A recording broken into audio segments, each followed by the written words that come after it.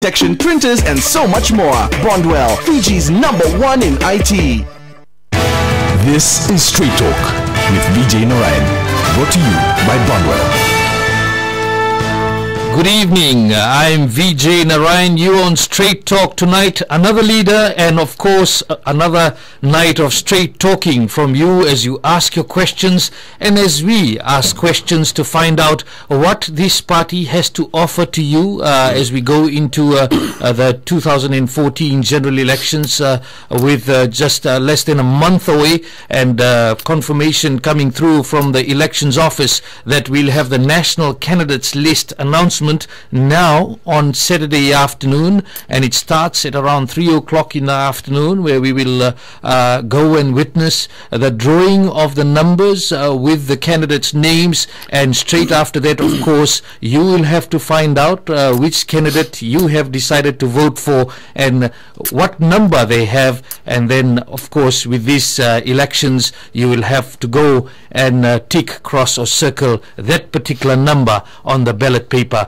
when the elections is held. And we will be giving a shot of straight talk for each leader. We're getting a lot of interest building up, and some parties called in asking when are we coming on. We have approached all the parties, and but tomorrow is a cool-off period for you. You can relax a bit. Friday night we won't have any straight talk tomorrow night, but we have next Monday night we have the leader of the National Federation Party, Dr. Biman Prasad, and next Tuesday night the leader of the People's Democratic Party, Mr. Felix Anthony, and we have proposed to the Fiji First that they come in with the leader Vorenge Banimarama on Wednesday night. Of course, we are awaiting his confirmation on that. He leaves for Australia and will be back early next week, and we expecting a confirmation on when he comes on. And at the same time, we expected to double up some leaders and have some issues threshed out, and for you to make the decision which are the best policies or which parties you'd like to vote for in this next election. Tonight we have the leader of the Fiji Labour Party, Mr. Mahendra Chaudhry. He's decided to continue to be the leader despite, of course, the nomination has been rejected by the elections office. Mr. Chaudhry, we'll talk about that a bit later on, but good evening and thank you for accepting our invitation tonight. Thank you very much, Vijay, and very good evening to all the listeners. Bola, Namaste, Assalamu Alaikum. You're on Straight Talk, and the number to call to ask questions is 3314766. That number again, 3314766. Call and ask your question on what matters to you as we go to the elections. Now, Mr. Chaudhry, going through your manifesto, a number of issues have been raised. We'll talk a few about that before we take some questions. You have said in your manifesto that you will review the 2013 Constitution. How will you do that? Well, once the Parliament is in place, it will be done through the parliamentary process. The Constitution needs to be reviewed, and those who are saying that this Constitution is democratic and it is good for Fiji have not properly read the Constitution. In the interest of Fiji, every party must oppose this Constitution, and I think they have all done so, with the exception of Fiji First. The Constitution is not democratic. It concentrates power in the hands of the Prime Minister and the Attorney General. It does not provide for a separation of powers between the legislature, the executive and the judiciary. And it has got serious flaws in so far as the appointment of judges are concerned, because it's influenced by the Prime Minister and the Attorney General. Let's go there about appointment of judges. Who appoints the judges? Well, the President will appoint the judges, but on the advice. There's a commission. There's a commission. There will be a commission in place. Yes. Including the leader of opposition. Yes. Including a member of the public for the first time. Yes. And do you have a problem with that? Well, what would you want? The Attorney General should not be a part of that. So you don't want the Attorney General to be part of it? Yes. New Zealand and Australia have the Attorney General advising, and appointment is made by the Prime Minister? Well, Fiji never had that. So Fiji never had that, and the Attorney General is the chief legal advisor to the government. Right. And I think the judiciary should be independent of his influence. So what if New Zealand and Australia have their setup, it's working for them? What's your thought on that? I'm not very familiar with the Australian and New Zealand system. I'm talking about Fiji, and I think it would be best to keep the Attorney General, who's the chief legal advisor to the government, out of the system. That's your stand as the Fiji Labour Yes, Party? indeed it is. Okay. And which other parts are undemocratic? Well, the rights, the Bill of Rights, if you look at them, it gives you rights on the one hand. Then there are these decrees, these repressive decrees which take away those rights. I'm talking about trade union rights, the rights of the workers, for instance. The Bill of Rights provision in the Constitution says, all right, you have the right to form trade unions and to engage in collective bargaining, etc., etc. But if you in essential national industries, Yes. then you have some limitations. Not some limitations. I think they have no rights at all. They can have their collective bargaining units set up. Yes, they can. But no one from outside to come in. Yes, that is not in line with the core ILO Convention 98, which allows for free collective bargaining. Fiji is a member state of the International Labour Organization, and it must therefore follow the core conventions of that organization. These core conventions were being followed, but of course with the promulgation of this decree, the National Essential Services Decree, those rights have been taken away. Then in the public service, the public servants don't have any rights at all. They've been taken away also. So it means very little to say that you have these rights when you have a decree which overrides the provisions of the Constitution, mind you, and takes those rights away. The government has said on the record, we've asked those questions, that any party that comes in can just get rid of the decrees. It's their call, because the decrees do not need that 75% support in the House and 75% support of the registered voters. That is neither here nor there. Why are the decrees still there when the Constitution has been put in place? So you want the decrees out? Indeed. And we made those representations with the Guy Commission. The Guy draft Constitution provided for these decrees to be revoked with the coming in force of the Constitution, but that's not being done. So there is a lot of double talk about this Constitution, and I think this Constitution must go. In totality? Well, it must be reviewed, substantial parts of it. In totality? Well, most of it. Let me tell you that it does not provide for accountability and transparency. It has a very, very outrageous provision where the Prime Minister chairs the Independent Constitutional Officers Commission. That's unheard of, because these constitutional officers are supposed to be independent of government, of the executive. But here we have a ridiculous situation where the Prime Minister chairs it. He's got the Attorney General sitting with him and two other members of the government. Plus some other people. Just one leader of the opposition and his nominee. So there's 4-2. But then, where is independence of this commission if the Prime Minister chairs this with the Attorney General and two other government nominees? This is ridiculous. I mean, that is where I was saying that there is no, the doctrine of separation of powers. Your stand is that you don't want the heavy involvement of, you continue to say the Attorney General in some of these things. Not the Attorney General only. I'm talking about the Prime Minister too. It is ridiculous for the Prime Minister to be chairing an independent Constitutional Officers Commission. What would be your ideal situation for a Constitutional Officers Commission? It should be independent of the government of the day. It should be independent of the executive. Right. So government not to be involved. Ministers should not be there. What about the leader of opposition and his members? They shouldn't be there. So just general members of the public. It should be apolitical. Okay, thank you. Now, you cannot contest the elections. You won't be in Parliament. What is the guarantee that whatever you say from outside will happen? I have stated my views and the views of the Fiji Labour Party, and will pursue those views irrespective of what others say. No, I'm asking. You are the leader of the party. You saying, I will do this, we will ensure that we do that, but you will not be in Parliament. What's the guarantee whatever you're saying will be taken through by your parliamentary leader, because you cannot be the parliamentary leader? Yes, but when I talk here and in the manifesto, I talk on behalf of the party, not as an individual. And these are party's policies, and the party will carry them through. Right. So there will be a clause that they have to listen to the leader from outside? No, it's not that. It's not that. It's already in our manifesto. And the members of Parliament who are elected are bound by the manifesto. That's our policy document for the next 4 years. And every member of Parliament is bound by the manifesto of the party. all your members are happy with you not contesting and then still holding the leader's position? They are not happy with my not contesting. And I think this was on the agenda of the regime. Well, it's based on your conviction. From some time ago. But it's based on your conviction. Well, long before I was convicted, the Prime Minister made statements to say that Chaudhry and Garse will never be in Parliament. And you are aware of those statements he made to the ABC. It's on public record. So they had planned this. This was all pre-planned as far as I'm concerned. It doesn't bother me. But if you didn't have a conviction, you wouldn't be in trouble. This provision which has come in, it was specially enacted. It was not there in the previous electoral legislation of Fiji. Yeah, but I'm saying if you were not convicted of this breach of Exchange Control Act, you wouldn't have been in trouble. That is not the point. The point What is the point? No, that is not the point.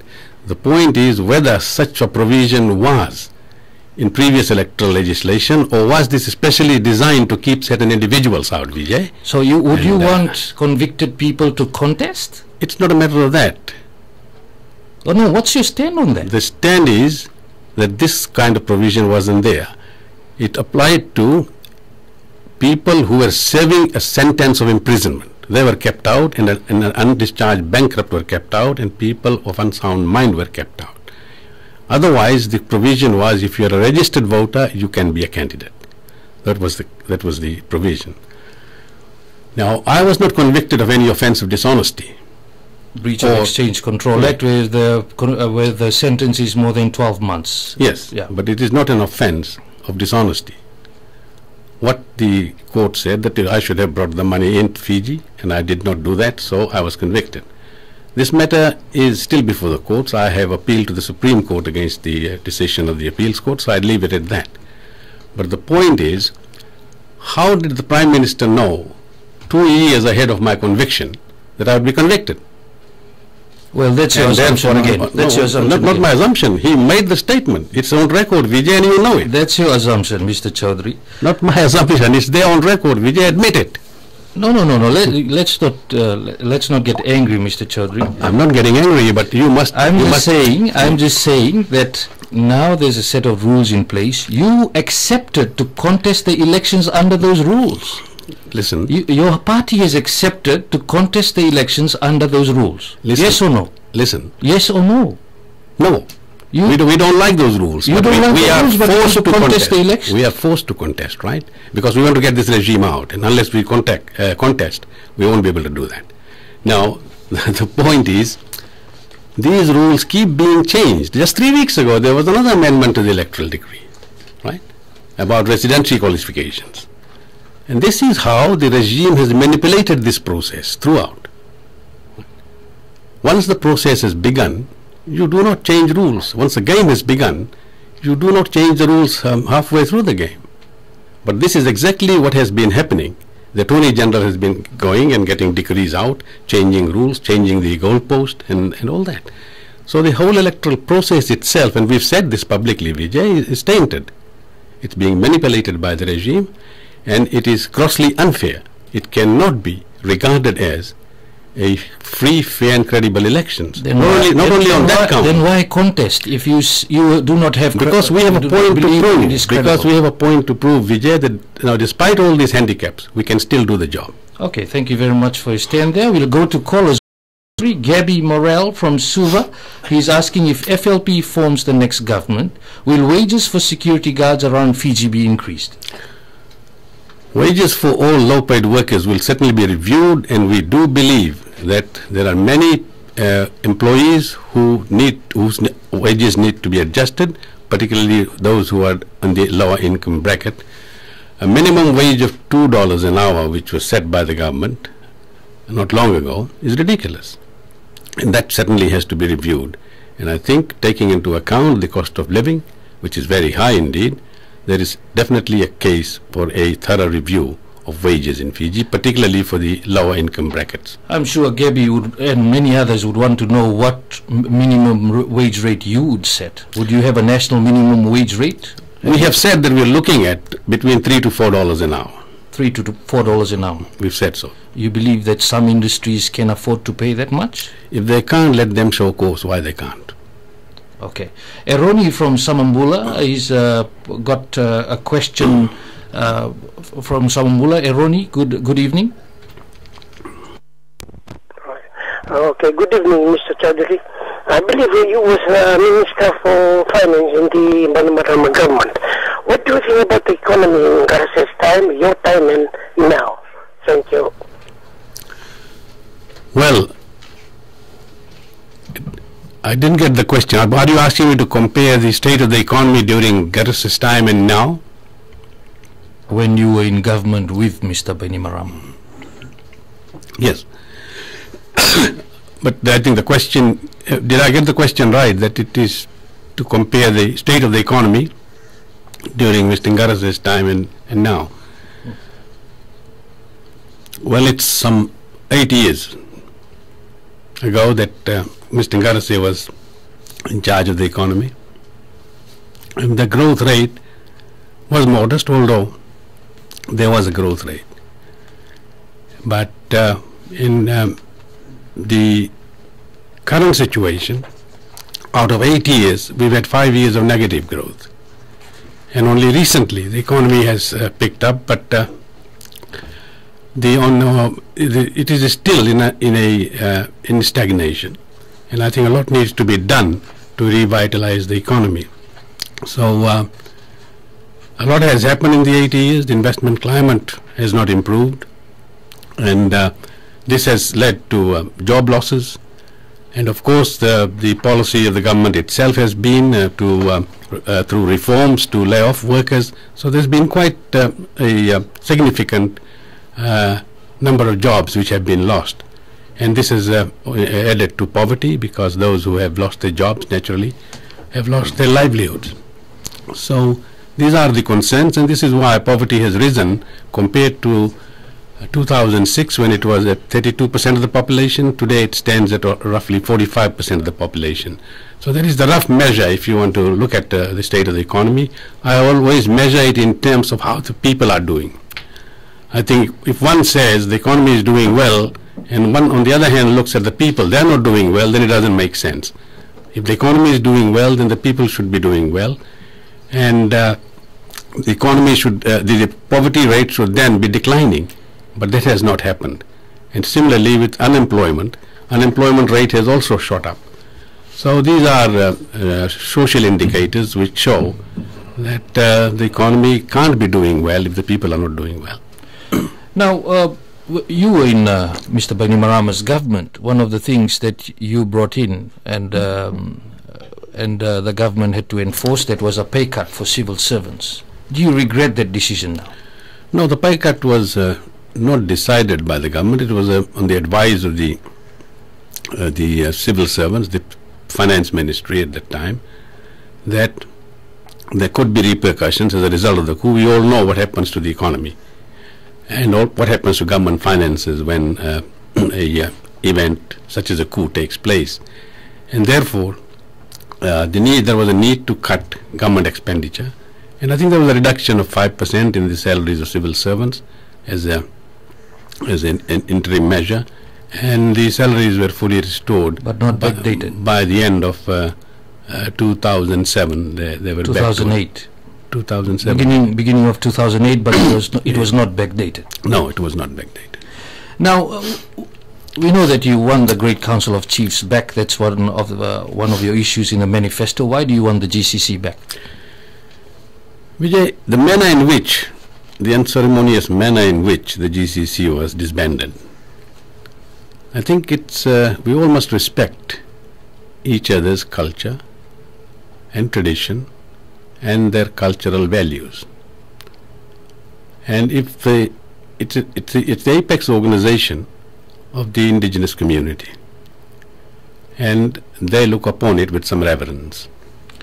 Now, let them decide whether they want the GCC or they don't want the GCC, rather than it being imposed on them in a manner which is very hurtful to them. And I think people that I have talked to widely, they resent this, the manner in which their chiefs have been insulted, they've been put aside and rebuked because Prime Minister Bainimarama has also made remarks rebuking the chiefs.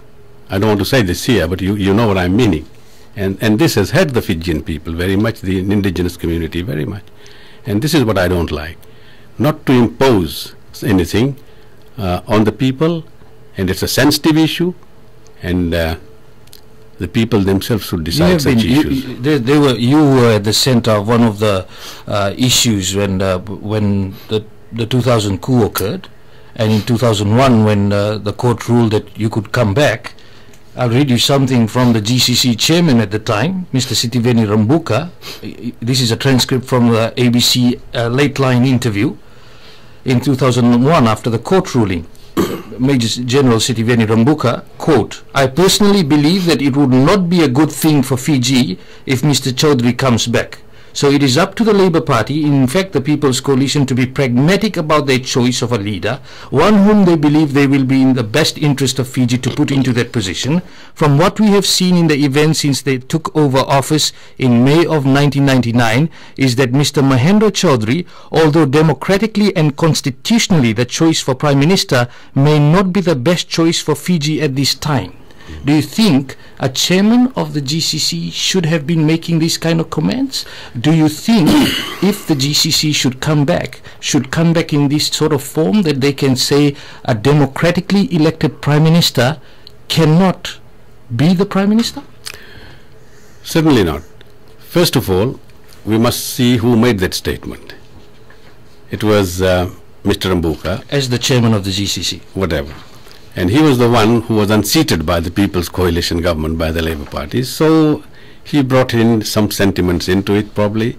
That was not a correct statement to make. But that does not necessarily mean that the GCC should be scrapped. Now, the GCC needs reforms. There's no doubt about that. In a reformed version, you want it back. The point is this, that when the 1997 Constitution was being, I'm talking now about the Reeves report. In the Reeves report, you will find a whole section devoted to the GCC, how the GCC should be restructured, who should be its members, and what should be its functions, and all that. Now, those were very important recommendations, but these recommendations were not taken on board by Mr. Rambuka, who was then the Prime Minister, and no changes were made to the GCC. And our position on that is reinstate the GCC, take a look at the recommendations of the Reeves Commission on the restructuring of the GCC, on the reforms of the GCC, and implement them, because I think those are very good recommendations, but nobody talks about that. And we need to revisit those recommendations and we'll need to relook at that. As you said, no one's talking about that. Now, can the FLP work with SODELPA? A post-coalition is now being suggested. Before you answer that, this was your assessment of Garase and the former SDL when you were interim finance minister in 2008. I don't know now why he doesn't want all this to happen. Now, he has 6 years in which to do it, but under his stewardship, the country suffered. The country was divided. Race-based policies, took the center stage, and the economy was badly affected. These are all the issues which have arisen as a result of his misrule, the 6 years that he was Prime Minister of this country. So it is a golden opportunity for him to cooperate, to make amends for the wrongs that he has committed on the people of Fiji, and assist in the process of building a new Fiji. Of course, your views have changed now, because you said you changed along with time, but at that time you wanted Mr. Garase to work with Mr. Bainimarama, and that he had brought Fiji to misrule of more than 6 years. What's your comment now on that? As far as I'm concerned, the comments I made then were correct, because government finances, when I took over as finance minister, were in dire straits. In a mess. The foreign reserves, what were the foreign reserves at? Foreign reserves was down to 300 million. That was quite scary for Fiji? Yes, about 1.3 months of imports. So that was the situation, and the deficit the budget deficit was quite high. So there's no doubt about that, because that's on record. Right. It's there, it's published, it's on record. There's no point in denying that. Government finances had to be stabilized, they had to be fixed. And it was just because of this that I joined Bainimarama's administration. I was invited to do so by the then President, Ratu Josefa Iloilo. It was his invitation, personal invitation. Look, this is the situation. We want you to come in and please assist. And within a year, we had put up debt reserves back to $900 million. We had stabilized government finances. And mind you, $900 million pre-devalued dollar, not devalued dollar. So that had been done. And it was critical at that time.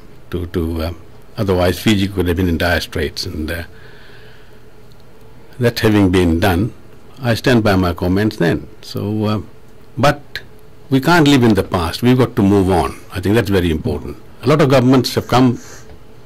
They've done different things. As leader of the opposition, they were critical. I mean, to say, if you look at Mr. Reddy and Rambuka, they decided to work together after disagreeing so violently or vehemently. So we can't be living in the past. What we are saying now is that your question was about Sodelpa, not about so much about Karase. Karase is no longer he no longer leads Sodelpa. He's not a leader of any political party. The coalition with Sodelpa will depend on what the policies are. And I think the leader of Sodelpa made that clear just earlier this week. So it is a post-election coalition that we talked about. We haven't settled on anything yet, but we have decided that should it be possible, then we should work together and have a post-election coalition. And I think that arrangement was thought of more because we would like to see the two major communities in Fiji come together. That is the central theme behind this. And if it is possible to reconcile the differences and reconcile the differences in policies and come together to rebuild Fiji, Fiji will definitely need rebuilding. So when you're saying Sodelpa and Fiji Labour Party, meaning that two different communities coming together, these two parties represent two different communities separately? So indeed, Fiji Labour Party is what, an Indo-Fijian party? No, but majority of our supporters are Indo-Fijians, as majority of supporters of Sodelpa are the indigenous community. I'm a realist. Let's not hide our heads in the sand like an ostrich. We're talking straight talk here, so let's talk facts. So let's be realistic about it. That's how it is. Yeah. So that's how it is. And many attempts have been made in the past to integrate the political thinking of these two communities, but that has not been possible on account of factors I wouldn't want to go into now.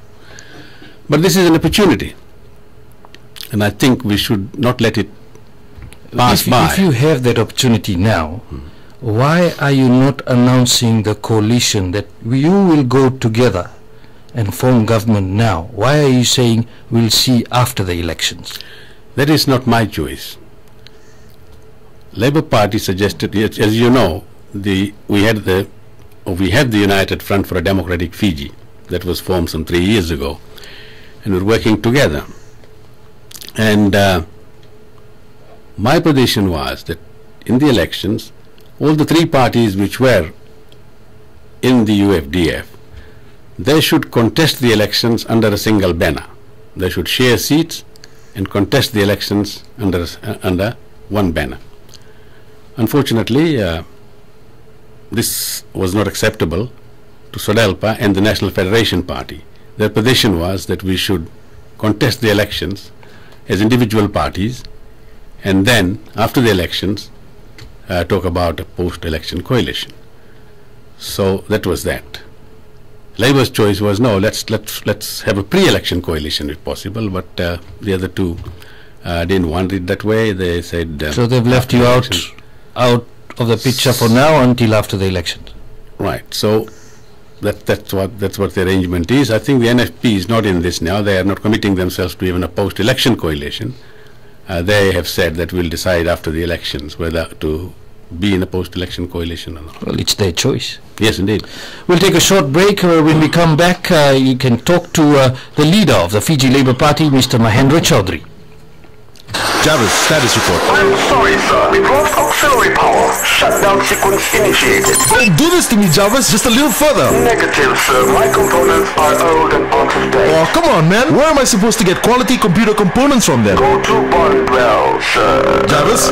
Jarvis! Bondwell, Fiji's #1 in IT. Quality IT products, laptops, smartphones and accessories. Looking to build your own computer? See Bondwell for all your part requirements. We also stock security cameras, power protection, printers and so much more. Bondwell, Fiji's #1 in IT.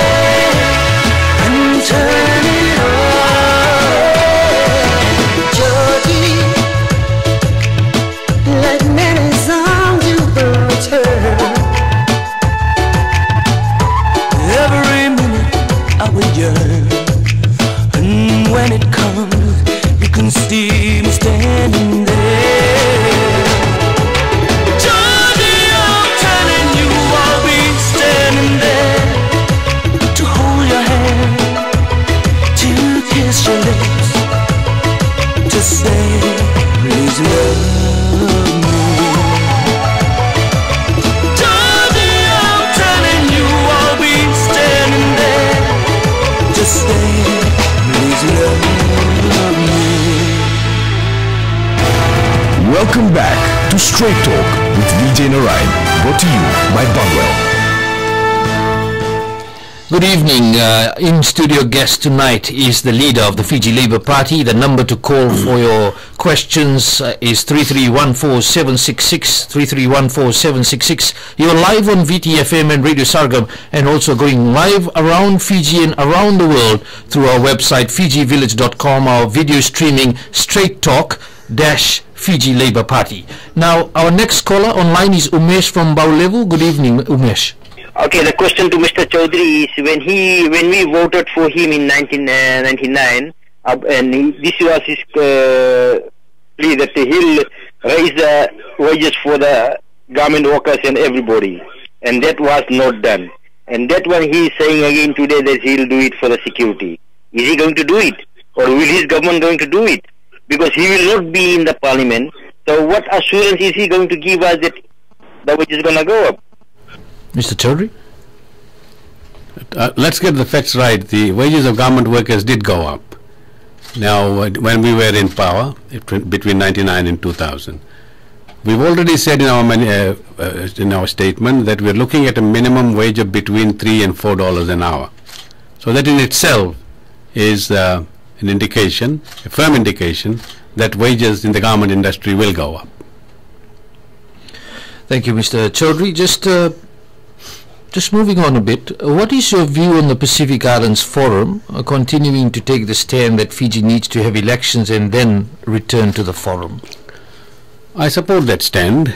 I think every organization, they have their own rules, and this is not a new rule, it's an old rule. And Fiji has, by not staying within the rules, they have been suspended, its membership has been suspended until such time as it satisfies the Do you rules. think Australia and New Zealand push the agenda there? No, it will apply to any country, not just to Fiji. If there was a coup in Papua New Guinea, the same principles would apply. This is under the Bikatawa Declaration. The same principles would apply, and I think there can't be any argument about it. We'll have two pieces playing now of your interview earlier, Mr. Chaudhry, in 2008 about the forum, New Zealand, Australia, and also issue on elections in March 2009. Forum should be more concerned about assisting Fiji in resolving this particular issue and not putting it into a corner and making demands on it. I feel that the forum itself will be weakened without Fiji's presence. I don't think in the long term Fiji has much to lose if it's not a member of the forum, to be quite honest. I myself have had reservations about the usefulness of the forum, because I see it largely as an organization dominated by Australia and then by New Zealand. Island nations have had very little to say in shaping the forum. I think they're being unrealistic.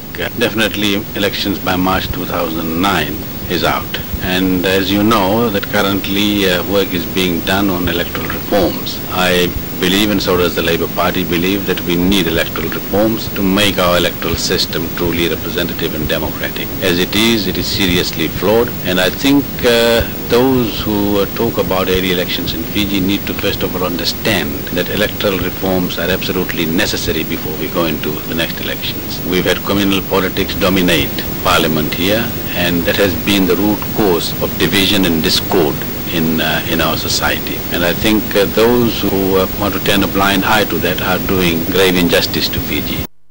Now let's assess that, Mr. Chaudhry, based on what you've said. That's in 2008 when you were Interim Minister for Finance in the Bainimarama-led government. You said the forum is not useful. New Zealand and Australia had put Fiji in a corner. Yes. You've changed your view now? No, I have not changed my view. You view. have changed your view? No, I have not. Why have you changed your view? You asked me a question about the position of the forum with regard to Fiji. Right. And my answer was, yes, that is the position because the rules say so. Right. Under the Bikatawa Declaration, if democracy is usurped, a democratic government is overthrown in any country, then a certain course of action comes into play. The suspension, etc., which Fiji had to go through. But what I said is that the forum needs to look at it realistically and try and assist Fiji. As far as the suspension is concerned, you can't stop that. The rules say so. But then the forum kept engaged. And this is where I said that they should try and assist and overcome this. At that time you had said that Fiji was being cornered? Yes. Yeah. Fiji was being cornered? Yes. Yeah. Yes, it was being cornered. You believe Fiji is no longer being cornered? Later on, after the engagement, and I think it was principally after 2009, after the abrogation of the Constitution, I left the interim administration in 2008. And in 2009, when the Constitution was abrogated, then matters became very serious. And then there was a spell where there was absolutely no engagement between the forum and the interim administration. Do you believe that the Pacific Islands Forum is useful? Well, it has its flaws. I will admit that. It has its flaws, I think. But principally, and when I was Prime Minister, I did say that the leadership in the island nations needed to come together to have a common objective and to have a common sort of stand on issues. But unfortunately, the island nation leaders were divided on a number of issues. We couldn't come together, and therefore we were weakened. Now, so this is interpreted by many as if Australia or New Zealand are pushing us around. You said it in your interview that they were pushing the agenda. Yes. Because are they still pushing the agenda? And the same statement I made in relation to the small states. Small island developing states. Yes, that we need to get together and we need to have a common platform. We can then pursue these objectives effectively at the forum level or at any other level, internationally or regionally. So, to that extent, I'll agree with you that... No, I'm not saying that. You said that in your interview in 2008. To that extent, I'll agree with you that in certain respects, the island nations are not getting... The Australia and New Zealand are pushing the agenda? Well, I wouldn't say their agenda, maybe, yes. So you're changing your stand there based on what you said? No, maybe what you say is right. No, not what I said, it's what you said in 2008 when you were interim finance minister. Yes, indeed. But they had an agenda at that time. And I think when you go back, you will see that efforts were not being made by both sides. There was a promise to do that, to engage, but this was not happening for reasons, because at that time my portfolio was largely finance. It wasn't foreign affairs or whatever. But now I think things have changed, and there is a lot of assistance which is coming through. The forum is wanting to get Fiji back to a democratic government, and is your stand different now that you are no longer in this government? Is your stand a bit different now because you're no longer in government? What sort of stand are you talking about? Your stand, your earlier interview, what you had said, it's definitely changed. I don't think it has changed. I still have views about the forum, and I think the forum could be more useful in terms of its assistance to island nations. Sometimes we see that they take a certain position, the dominant countries in the forum. But largely, as I said, we need to put our act together, the island nations, and I think we can things turn around. Now, our next caller online, Mr. Chaudhry, is Norman from Savu Savu. Good evening, Norman. Okay, Chaudhry, since you have been with the last government, what would you say the appropriate name for the Fijians here in Fiji? Is it appropriate that we should all mingle into one? Well, under the Reef's constitution, we are known as Fiji Islanders. Now we are known, or we are on paper known as Fijians. There is some reservation about it by some members of the indigenous community, and I think some members of the Indian community as well, that they feel that they should be able to retain their identities rather than being called being given a common name. So I think this is a sensitive issue which needs to be looked at. As far as I'm concerned, I would be happy with being called a Fijian or being called a Fiji Islander. But things like this need to be dealt with through proper forum, through discussion. And I think the right forum for this sort of thing would be the Parliament, where elected representatives of the people are able to discuss such issues and come to a decision which would be acceptable. Mr. Chaudhry, I believe voters would want to know what's your stand on common name. Of course, you're saying you are happy with one or the other, but what is the Labour Party stand on a common name? If you do form the next government, will you change that name? Will you review it? What would you do? It has to be decided by Parliament. So you can't give an assurance to the people on what common name? I can give my personal view. Okay, what's your personal view? My personal view, I'll be happy with Fiji Islander or with Fijian, but let it come through the proper forum. Sodelpa is saying that Fijian should be only for indigenous Fijians. They made it clear on Tuesday night. Sodelpa leader Rote Mumukepa was here, and they said one of the changes that they'll push for when they go back, if they form government, is that. Now, you're thinking of going into a coalition with them. If that scenario does play out, would you support them in making that change? Well, that's exactly what I was saying earlier, Vijay, that it is a sensitive issue which should be discussed between the various communities and their leaders. And I think the proper forum for that is Parliament. I did say that there is reservation about that issue in some communities, and it is also in the Indian community, mind you. There are people, Indian people that I have met, who say, well, look, I'd like to be known as an Indian. I'm proud to be an Indian. Of course, they were known as Indo-Fijians. So there you are.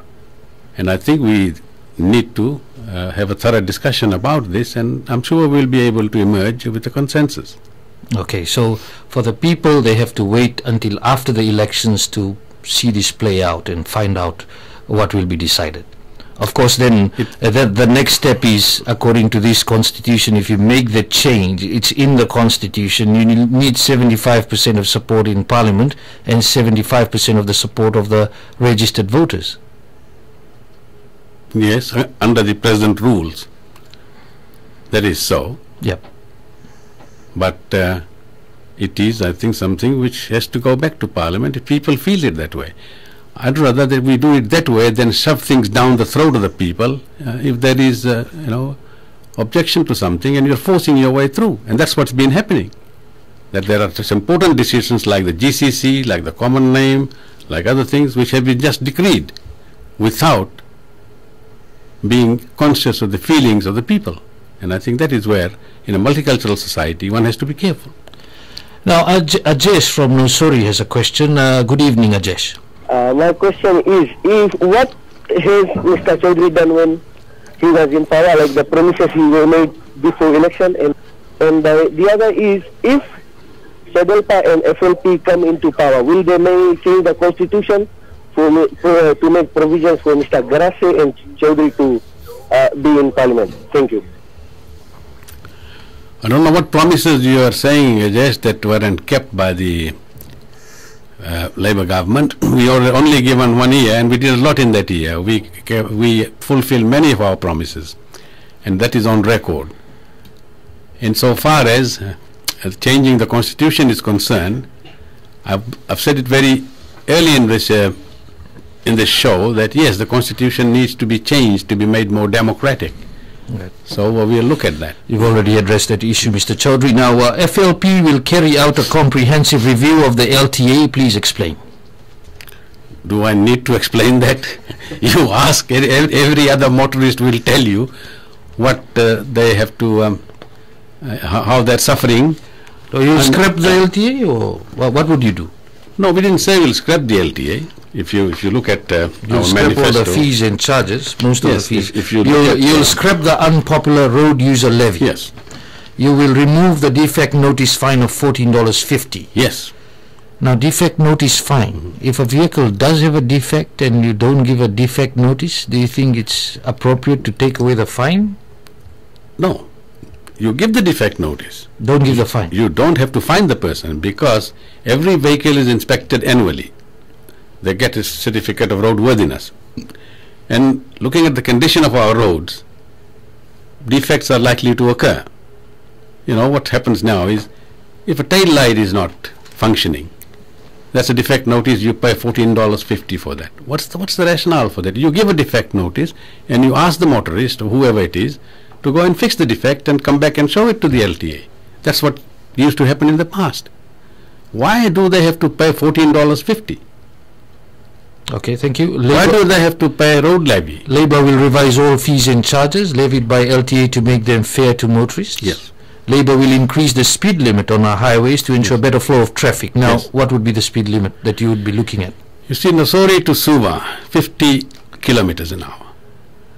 This is not for road safety. This is for extortion from the motorists, right? That's what it is for, to make money. What we said is we'll review this because at 50 hardly the traffic will flow. If everybody drives at 50 kilometers an hour on Nassori-Suva road, they don't, because it's simply silly to have a speed limit, that's slow. And we'd said we'd review these speed limits to ease the traffic flow, bearing in mind the road safety. So I think there's a trial going on at the moment. They're reviewing it to 60 kilometers. So what are you looking at? They must have seen our manifesto and probably they're acting on it. Labour will review the frequency of vehicle inspection checks so that motorists are not harassed on a daily basis. Exactly. Every day you see on the road LTA inspectors. In the morning, lunchtime, in the afternoon. This is ridiculous. So if you form government, we will not see LTA officers every day on the road, morning, lunchtime and afternoon? We will have these checks, yes, but the frequency will be reduced. Right? You don't go there every day doing these checks and causing traffic jams and harassing the motorists. And I think there's got to be some kind of rules, all right? Fine for safety and all that. We need these checks, but not every day, 3 times a day. It's like taking medicine. Well, that's your point of view, Mr. Chaudhry. Now, Shamir from Tamavua has got a question. Good evening, Shamir. Mr. Chaudhry, are you afraid of Fiji's progression to a developed country, as you would not be relevant in this new Fiji? Well, I wish we were progressing towards becoming a developed country, but indicators are that we are going in the reverse.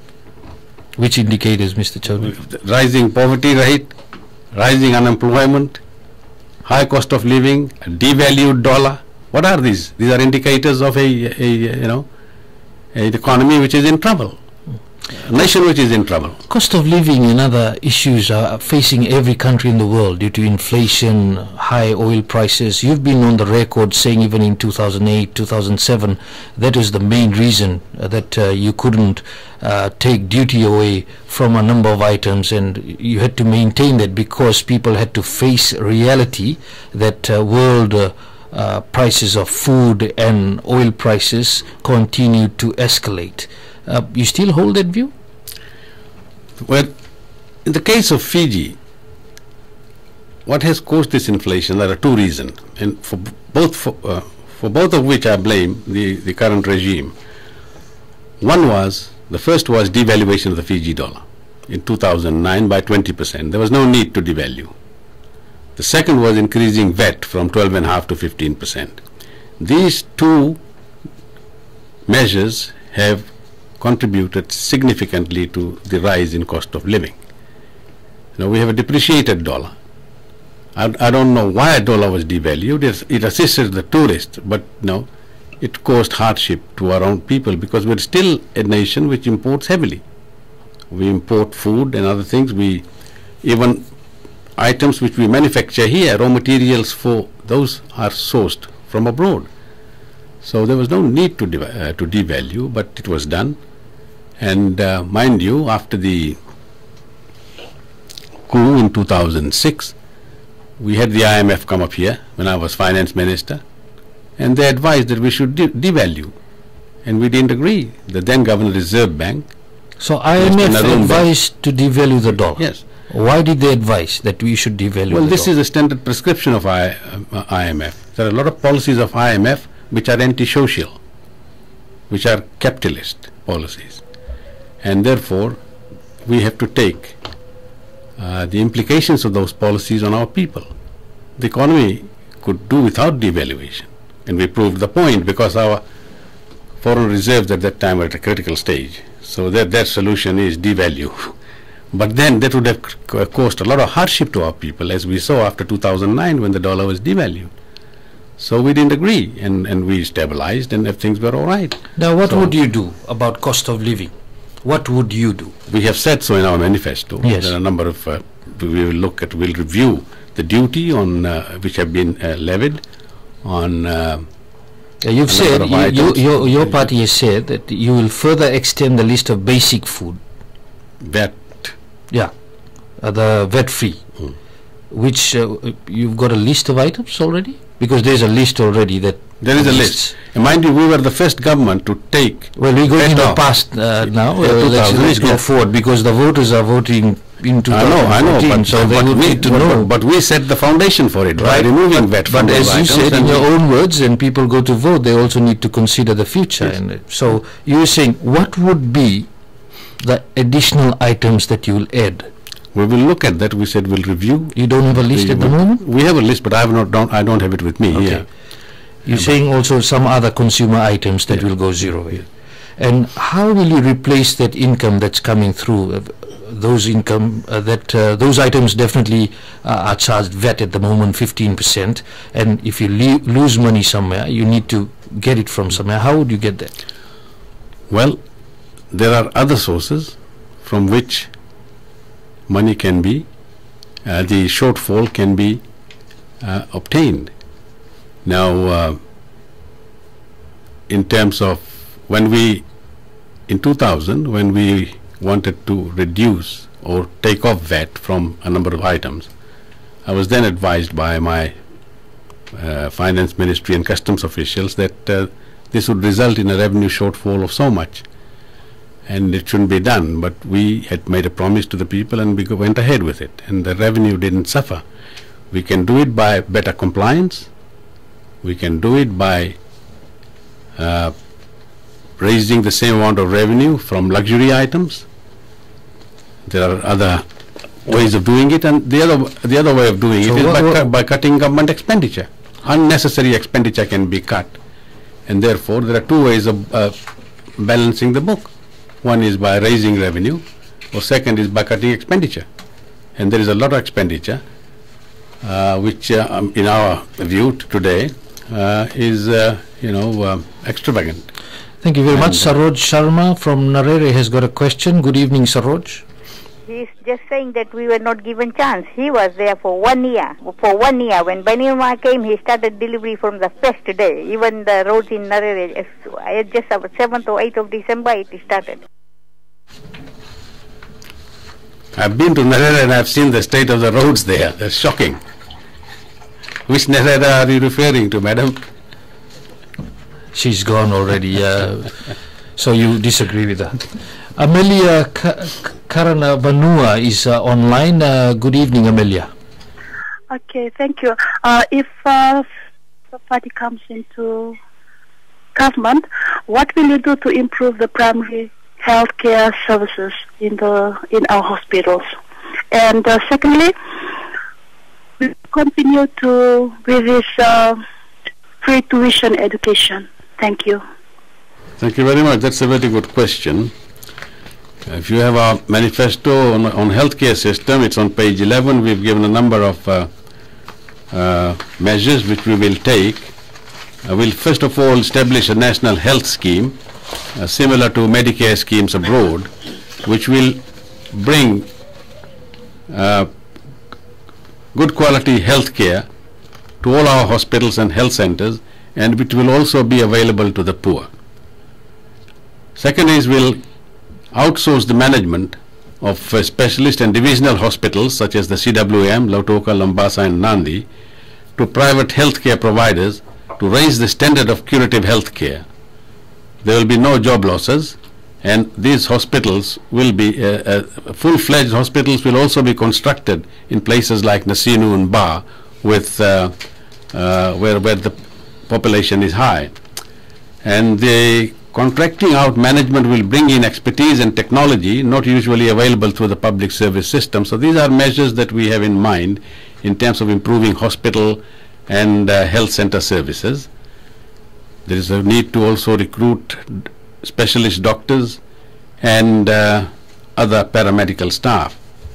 Also to increase the pay of doctors and nurses and paramedics who are today leaving the country and going abroad. I think we need to retain them here, and if we have to retain them here, then we have to pay them proper salaries which will keep them here. How much money will be allocated for all this hospital and health center development and, of course, more pay?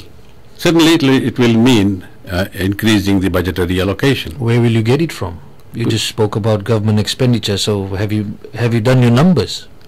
How much more would you need? In terms of economic management, financial management, I think Labour has a track record. No, but I'm asking you, how much more would you need to do those things? Well, I can't tell you that at the moment. Okay. Right? Because we don't have the figures. The government accounts are not published, and we don't know the actual state of what is happening in government. So we need to go in there, look at it. But certainly we know one thing, that healthcare needs to be improved significantly.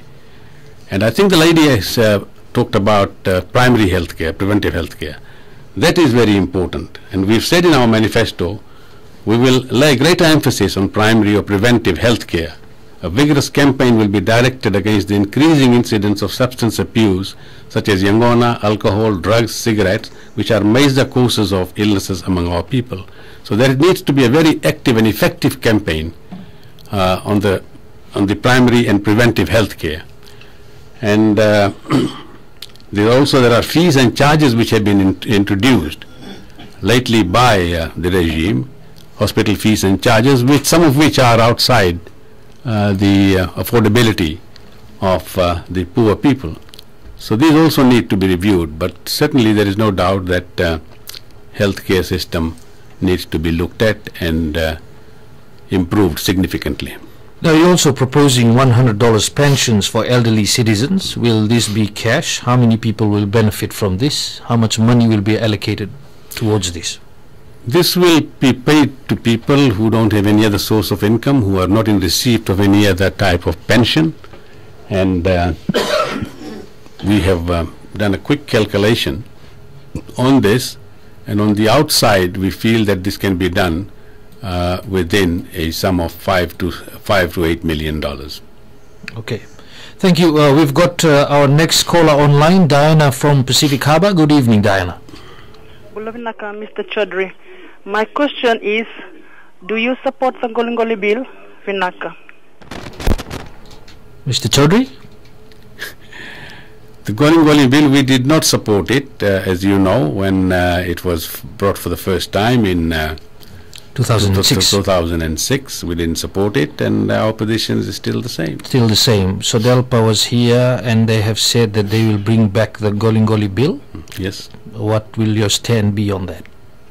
Well, that is their policy. Our policy is we will oppose the Golingoli bill. Well, you're saying you will likely to have a coalition with them after the elections? I said depending on policies. Okay, so some of those policies then would affect you in making that decision? But nothing prevents us, Vijay, from sitting down together and talking about this. Now, some of these things where we have a difference in policy, they can be put aside for the time being, and they can be looked at, and attempts can be made to reconcile or reach a accommodation and an agreement. On the Golingoli bill, I think the principal objection to that came from the tourism industry. Now, I think one easy solution to that is the service turnover tax that is being extracted from the tourism and tourism related industries. All services? Yes. And a percentage of that tax could be given to the Golingoli owners. So it does not hurt anybody. The Fiji Law Society had made an assessment in 2006. The person responsible was Isureli Fa during the consultations, parliamentary consultations, and they made an independent assessment and said that the Golingoli bill should not come into place because if you change the ownership from state to customary owners, there could be a lot of problems as far as sovereignty is concerned. You may remember when that presentation was made to the parliamentary subcommittee. What's your thought on that? No, our position has always been that coastal waters, the ownership of coastal waters should be vested in the state.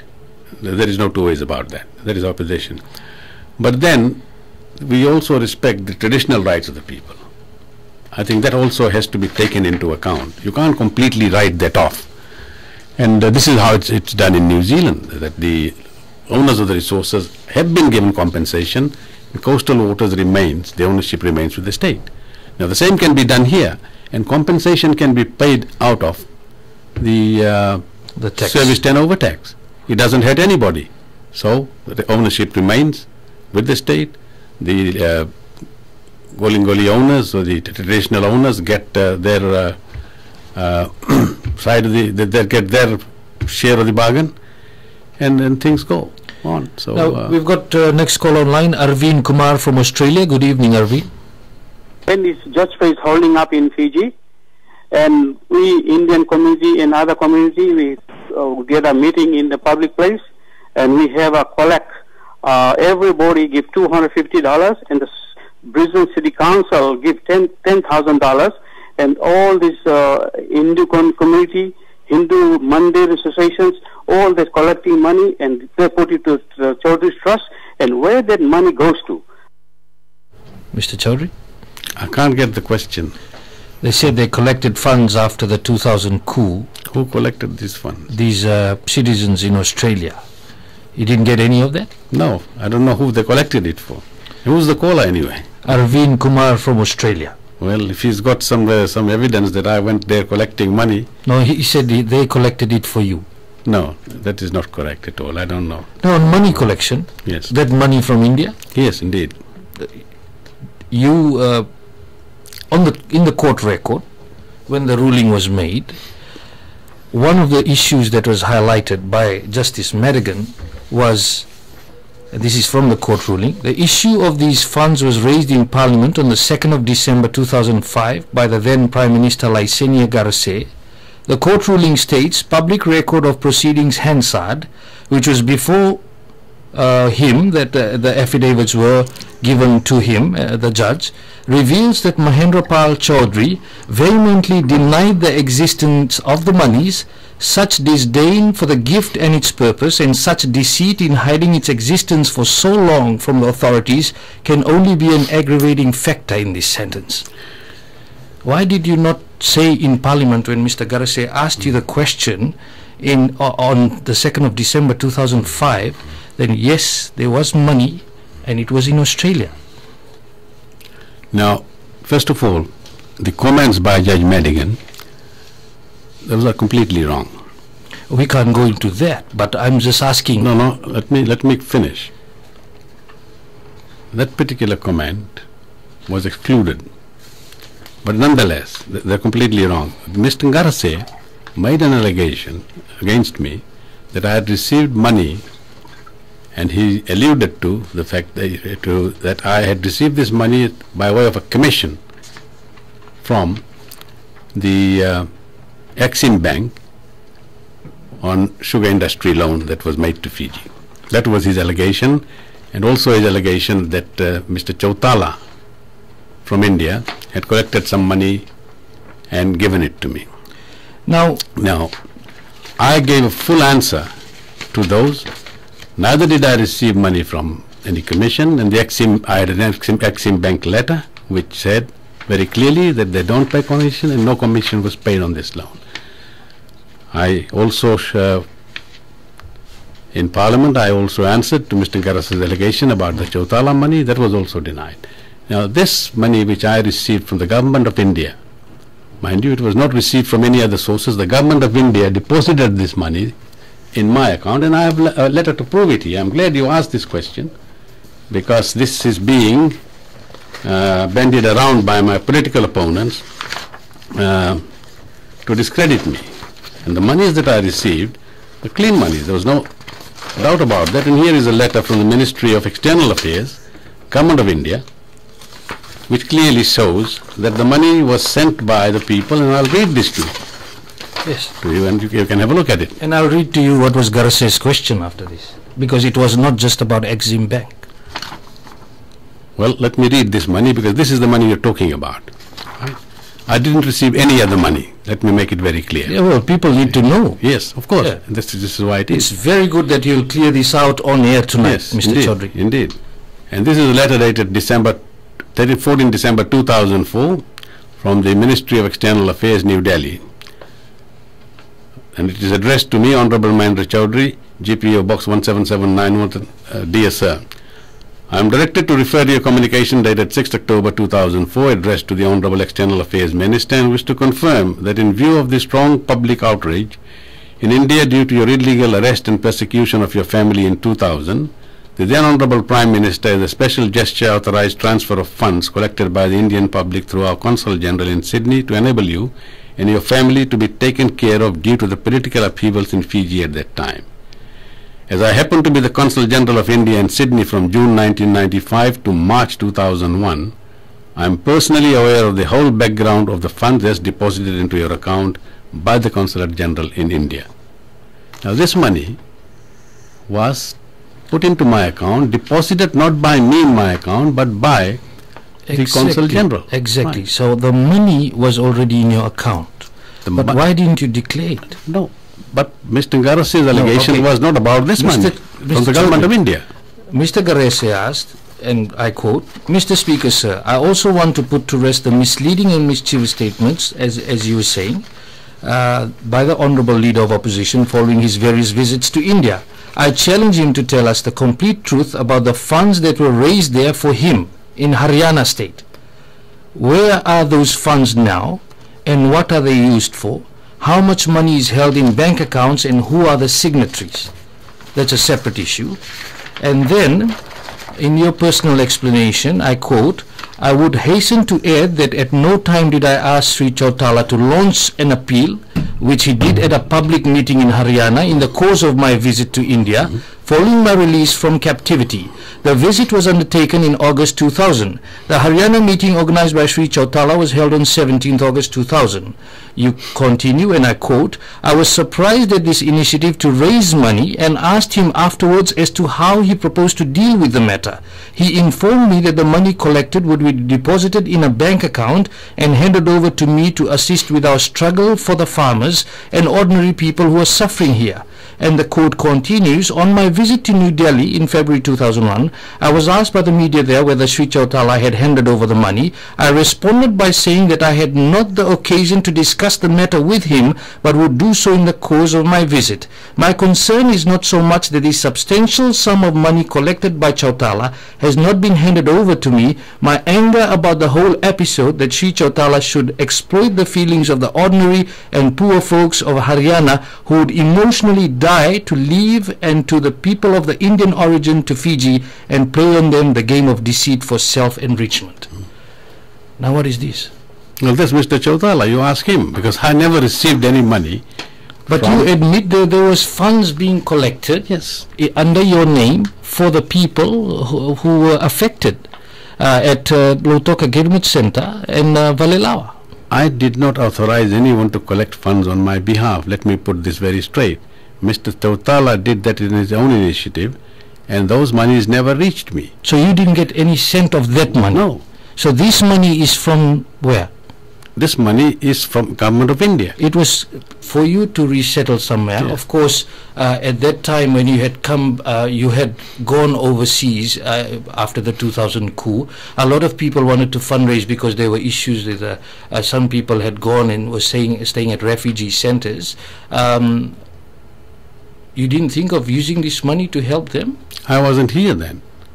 No, I left in July and I didn't get back to Fiji until after October. When you came back, the Valelawa camp was still going on? Valelawa camp was going on, and it was being looked after by the National Farmers Union, yes. Yes, so this money, when you didn't resettle in Australia, because you believe that Fiji is the country that you will still stay on in, why didn't you return the money? Because they had given it to you for a specific reason. When this happened, 2 of my children went abroad. They were there. They bought homes. The money was used, part of it, for the settlement. Yes. Okay. And why you did not declare the money, Mr. Chaudhry? The money was declared. You didn't declare it. And I declared it. And when did you declare it? I declared it in 2004. And the tax has been paid on that, and there was a government inquiry into this matter in 2008 which cleared me. No, it's clearly stated that your conviction is clear that you breached the Exchange Control Act. No, I did. Well, that is not a new law. No. Mr. Chaudhry, that is not a new law. You are a former finance minister, you are a former prime minister, you know the rules very, very well. This matter is before the court. Now, I still maintain I have not breached the Exchange Control Act. I have appealed this decision. We'll leave it there. No, don't leave it there, because I want this matter clarified. Okay. I want this matter clarified. Right. There was a report of independent inquiry on this very issue in 2008. That is not a court. Never mind whether it's a full court investigation or not. and a court decision, Mr. Chaudhry. Nonetheless, you said that I had breached the Exchange Control Act. The terms of reference was whether there was any breaches of the Exchange Control Act by Mahendra Chaudhry. And this inquiry found me that there was no breach. Now the matter ended up in court. After I was cleared by this inquiry on the same facts as went to the court, the inquiry was concluded in March 2008. I was cleared of all the charges. The Reserve Bank was a party to this inquiry. It was a party to this inquiry. And they did not dispute the findings of the inquiry at that time, and strangely 17 months after this report was done, I get charged for 12 counts. 12 counts. They had sent you some letters before that. They sent me a letter, yes, but that was after 17 months, right? Then I was charged in July 2010. Inquiry was concluded in 2008 March. I was charged in July 2010. Reserve Bank was a party to this inquiry. Now, they charged me for money laundering, they charged me for tax evasion, and they charged me for exchange control. There were 12 charges. 9 were thrown out in the first hearing. Only 3 charges relating to Exchange Control Act remained, and they're still before the courts. The Court of Appeal has decided. We appeal to the Supreme Court. So, the whole thing here is, why were these charges on money laundering brought in? Why were the charges on tax evasion brought in when I did not have any problems with the Commission of Inland Revenue? There was no question about money laundering. This was all pre-planned by this regime. Well, to charge me to keep... No, not my assumption. That is a fact, because 9 of these charges were thrown out as abuse of process. As I said, there's an inquiry that you're talking about, and there's another one that is the court that made the decision. So we shall move on, because you have appealed the case. I think it's better for you, Mr. Chaudhry, because you may use some grounds in the appeal to try to win your case. We'll see what happens in court. We'll definitely cover your case, and we'll see what happens, what will be the final decision. Now, talking about money, talking about budgets, you were the finance minister in 2007. That year, the military bust its budget by $45.5 million. The budgeted allocation was $81 million. The actual amount spent was $126 million. You were the finance minister. How were you controlling the funds, and why such a big bust? Well, the military budget actually was operating independently of the budget being controlled by the finance ministry. And this had been always the case. Attempts by previous governments to bring the military budget under their control did not succeed. And we commented on that, and then I have also said so, that military, in the last 10 years we took out figures, and every year the military overshot its budget. It's been happening without exception. So, as I said, that the military budget was being administered by them independent of the finance ministry, and this had to be brought in within the finance ministry. Previous attempts had failed, and you would know probably the reason for that. So you couldn't check what was happening, the bust occurred. Yes. Of course, funds would have been moved around. Finance ministry would have to be involved in that. They would overspend, and that's it. The monies would be paid, and we'd find out later. Like the payment of compensation. No, but if you allocated a certain budget, yes, and then you almost hitting it, like if it's 81 million and you need another 45 million, you'd have to pull from somewhere else. The military can't do that.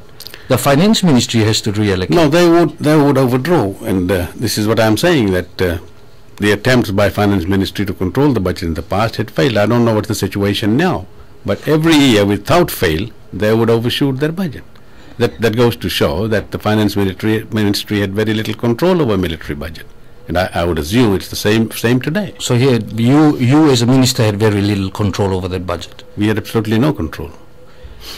Now, Ashnil Chand from Suva counties, Suva, I don't know where they're from, but yeah, it's from Suva. Ashnil Chand, your question, Ashnil? Hello, Mr. Chaudhry. Hello, Mr. Vijay Narayan. The current state of the finance of the government is kind of deteriorating, as we can see the key indicators. So what is your strategy in bringing the finance back to in a normal state after the Auditor General has been published and we see that the state finances are not very good? Yes, indeed, that is what we ourselves suspect, but at the moment we are completely bereft of any information on the actual state of government finances. As we've been saying for the last 7 years, the statements of accounts and finances of the government have not been published. Reports of the Auditor General have not been published, so we have no idea at this stage how government finances are doing, but we do know that they are not sound. Any incoming government will have to make an assessment once they're elected to see the actual state of government finances. And of particular worry, of course, is the high debt level. That is a very big worry for us at this time, and also for international financial institutions, which have warned the government that their debt level is too high and it could pose a threat to government finances in the future. So there are areas which are disturbing, but as I said, these can only be addressed when full information is available. Mr. Chaudhry, the ADB had released a report saying growth is projected to moderate to 2.8% this year, as record investment growth levels off, and we have more effects of one-off tax cuts and higher tax thresholds. The economic outlook continues to improve on previous projections, and early growth indicators are positive for 2014, amongst a whole lot of things when they analyze. One of the downside risks to growth is the large public debt, which are equal to 48% of GDP. What will you do to reduce public debt? Well, we'll have to, of course, that has already been taken, that will have to be repaid. I was looking at the debts. Yes. Let's go to the debts now. It's interesting because it's all in the records, and you could, as you're saying, these financial statements are missing. Is a quick look at the Fiji budget estimates book, which actuals also there. And a whole lot of details there on interest, because there's some talk that we don't know the interest rates. But there's loans going right back to 1988 even, which haven't been paid, which is interesting that they still continue. $13 million, the loan taken in 1988, 1993, 1993. There's a few there up to then. Of course, the debt level then has increased over time to as far as overseas loans are concerned, to over $1.5 billion. And of course the total debt sits at, according to the budget supplement, $3.8 billion. That's domestic and external combined. Now with that, what can you do? Because you will have that situation, as any other government that has come from 1988 has had that situation as it has built over the years. What can you do? Well, these are long-term commitments, these debts, and we'll have to see what can be done to pay off some of the more expensive loans that were taken.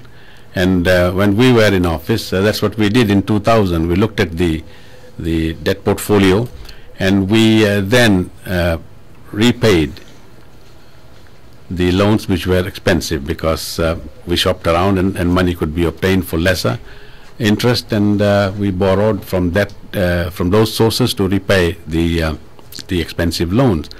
There are other measures, but these are issues which can only be best dealt once you are in there and you have the full details. If you do go in, and then you'll have to assess. Because our objective would be to reduce the debt level to around 40% of the GDP. The interesting thing, you reduce debt level, but you have to continue with your repayments, and then you got caught with a situation you want to do all these other things which will cost money, and if you reduce taxes for certain items, then you reducing your income, so it will be an interesting scenario when it plays out, Mr. Chaudhry.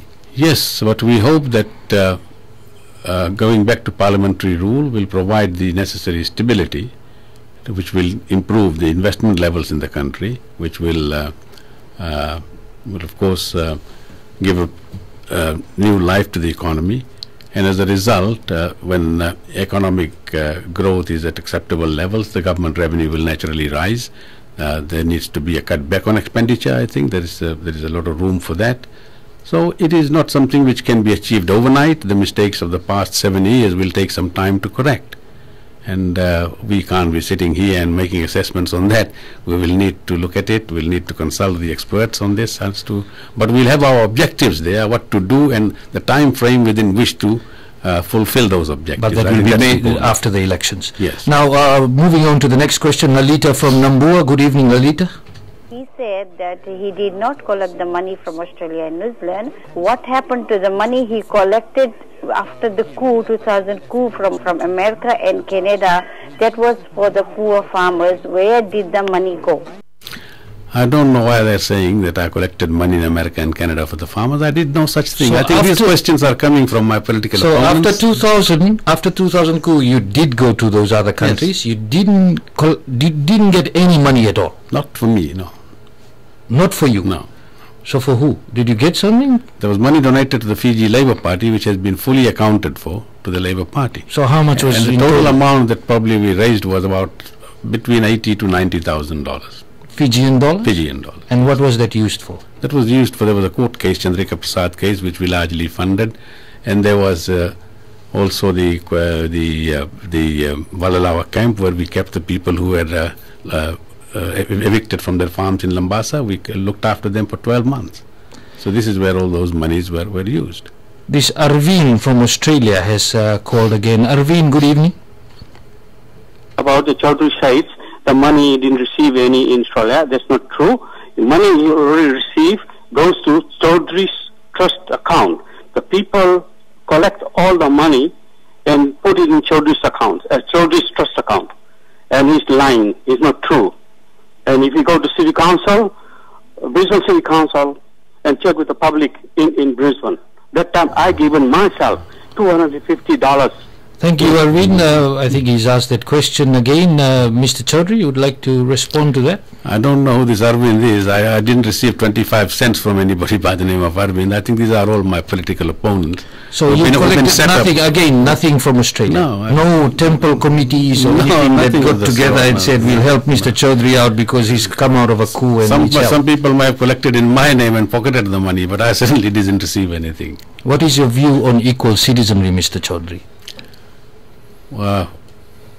Equal citizenry, you define the term for me. What is equal citizenry? Well, equal citizenry, they're saying that everyone has equal rights to ensure that they live together and not that people have different rights.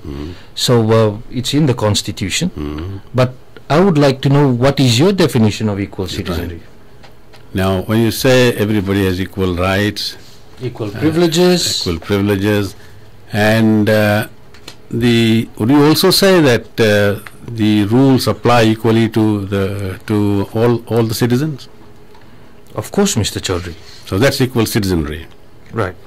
Do you think we have equal citizenry in Fiji? I'm asking you. I'm not contesting the election, Mr. Chaudhry. Neither you, by the way, but you're taking a party to the elections. I'm asking you, what do you think of equal citizenry? Because the people out there will have to make a decision based on what the Fiji Labour Party says, whether they will vote for your party or not. I'm not contesting the election. I'm asking you the question for the benefit of the listeners who will go out to vote on September 17th. Yeah, don't get me wrong. What I'm saying is that the regime here is trying to tell everybody that there is equal citizenry in the country, when there is not. When there is not, the rules are changed. Some people are more equal than the others. Like the Prime Minister, for instance, for himself, the age limit for retirement of the Commander RFMF was raised. Everybody else in the public service, age 55 is the retirement age. But for Prime Minister's brother, who was High Commissioner in Malaysia, who was over 70, that rule doesn't apply. Right? Now, when you have civil servants with criminal record are out, they're not supposed to be employed.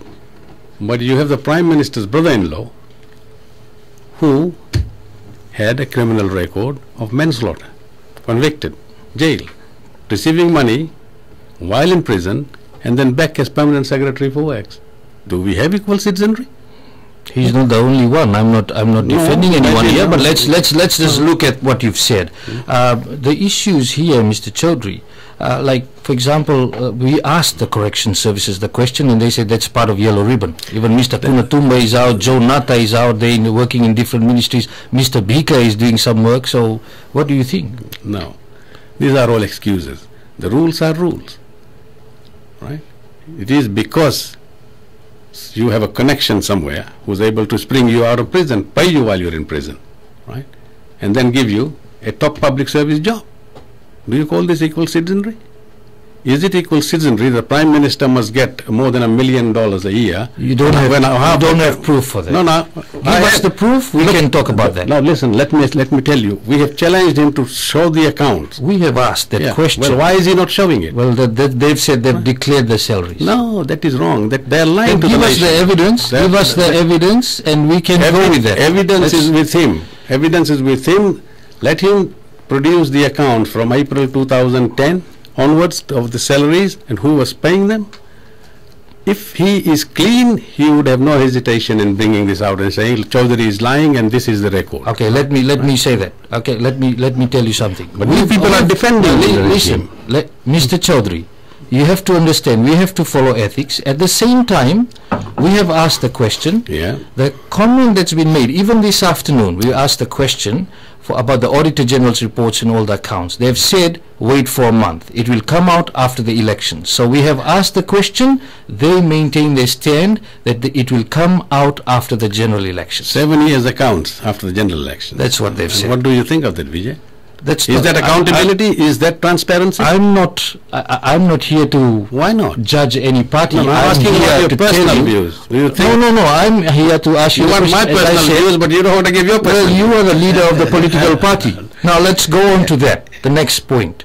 You are going into the election as a leader who will not be able to go into Parliament. Yes. What is your stand on that? You cannot take all these views and issues because you will be outside Parliament. As I said. Why did you make that move personally for you? No. As the leader of the Labour Party.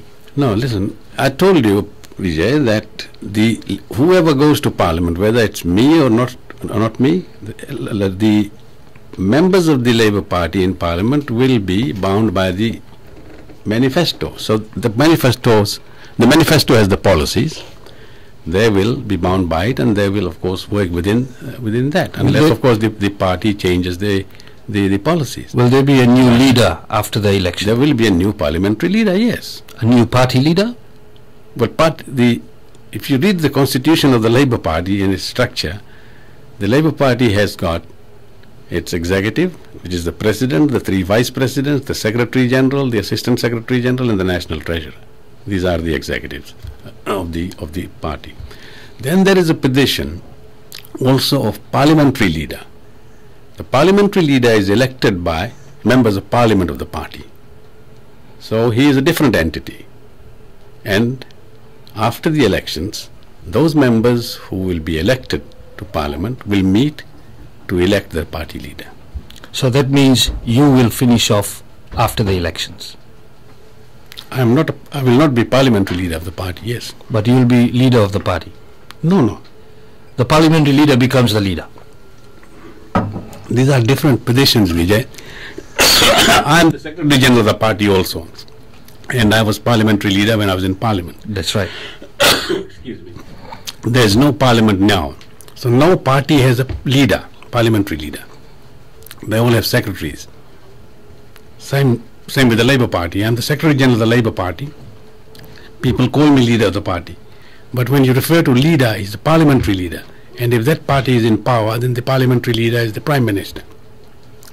So at the moment, that is not the situation. So I continue as Secretary General of the party, and that is the capacity in which I am functioning at the moment. And parliamentary leader will only come after the elections.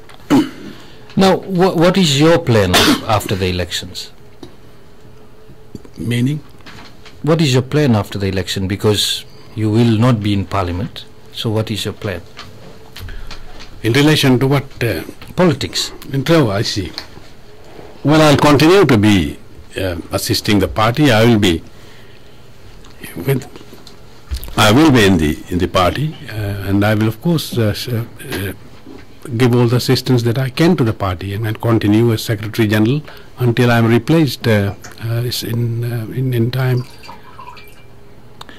Mr. Chaudhry, you brought up the issue about the Auditor General's report. You were very concerned about it. Other parties are raising it. Definitely you are going around campaigning. You are also raising this issue quite prominently, because we've heard a number of parties, they really want the full Auditor General's reports out. Labour Party definitely is pushing that, but the government has said very clearly they will come out with all the Auditor General's report after the elections. What do you have to say to that? No, these reports are supposed to be published annually. Under the Finance Management Act, the reports, when Parliament is there, the reports were supposed to be tabled in Parliament by August, together with the Auditor General's report. That was the timeline. So by August of each year, the accounts of the previous year, audited accounts, have to be tabled in Parliament. So that's the norm that should be followed. Accounts should be published each year together with the Auditor General's report. Now, John is calling from Lautoka. Good evening, John. So, Chaudhry, just one question. You're talking about changing the constitution as well as Delva. What do you say about what the military commander said when he said that the military is there to protect the constitution? Vinaka. Well, I have given my reasons why the constitution must be changed, and that is what is in our manifesto also, because the constitution is not democratic, and it is not in the interest of Fiji to have this type of constitution. It does not provide for transparency and accountability on the part of the government, and it has a number of serious flaws. Now, of course, we know that this constitution is not the people's constitution. It was shoved down our throats by a decree. And therefore, the commander should also understand that. He should understand that the people must have a constitution of which they approve, and not something which is shoved down their throat. So it is the responsibility and the duty of every citizen to say, look, this is not our constitution. And this constitution has serious flaws. It is not a democratic constitution. It needs to be changed. And of course, the people will decide on September 17th, Mr. Chaudhry, when they go out to vote who they want, because it's clear-cut who's coming up with what. And as we finish off our show tonight, it was great having you, Mr. Chaudhry. Sorry we didn't take a second break. I know you needed a bit more water there, but we needed to keep it going because there was a lot of calls and a lot of questions. And of course, straight talk tonight with Fiji Labour Party leader, Mr. Mahendra Chaudhry. We're finishing off with him talking about the policies that they have come up with, of course, in the plans of the Fiji Labour Party. We are here to raise the question for you listening out there all around Fiji and all around the world, for you to make the decision so that you make an informed decision when you go out to vote at the polling station on September 17th, that you have already heard from all the political party leaders what they have to offer, what is their stand on different issues, so that you are not confused come September 17th on which way to go, because you will be clearly and definitely have all the knowledge on what the different party policies are as far as the 7 parties are concerned. As I said earlier, this Saturday at 3 p.m. The Elections Office will have the draw of the national candidates, and that is when the specific numbers will be drawn with the candidates' names. At the moment, the objection period is underway, and the Electoral Commission is expected to make announcement about the confirmed candidates who will be contesting the September 17th general elections. As I earlier told you, Straight Talk also will take a break tomorrow night, have a cool-off period, and relax tomorrow night, and we will be back on Monday night with the leader of the National Federation Party, Dr. Biman Prasad. Jarvis, status report. I'm sorry, sir. We've lost auxiliary power. Shutdown sequence initiated. Don't do this to me, Jarvis. Just a little further. Negative, sir. My